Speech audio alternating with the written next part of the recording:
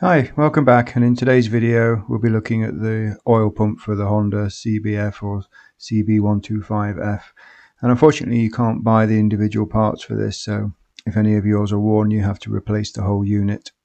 Now there are three things we need to check, and the first one is the end float, and that's the difference between the rotors and the end plate. So we need to put a straight edge across here and then measure underneath. And secondly, it's the outer rotor to body clearance. And thirdly, the inner rotor. And if all those are okay, it's good to go. But the problem I had with this one is that some of the debris from the broken piston have managed to find its way in and score the back plate. And here you can see the circular grooves. And obviously that allows oil to spill or travel through the grooves, which will reduce the oil pressure. So I have two options here. I can either replace the entire pump, or I can try and remove these grooves by sanding it and removing the material. Now the groove wasn't very deep, but I could just feel it with my thumbnail, so I don't think I have to take too much off. And here I am with my flat aluminium bar and some wet and dry and a few drops of oil. It was quite tricky to sand actually, because I kept sanding through my fingernails.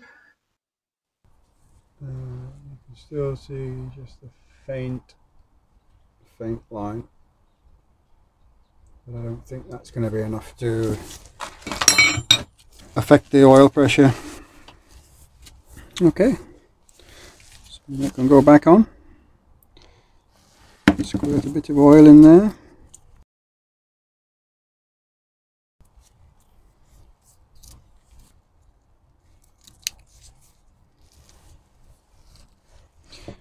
Now this screw is extremely tight because it's if you look at the thread, it's not a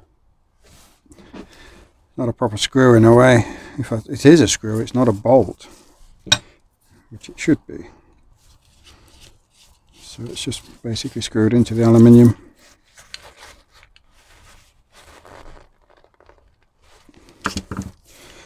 Okay. Right, thanks for watching, and if you found that useful or interesting, you know what to do. See you in the next one.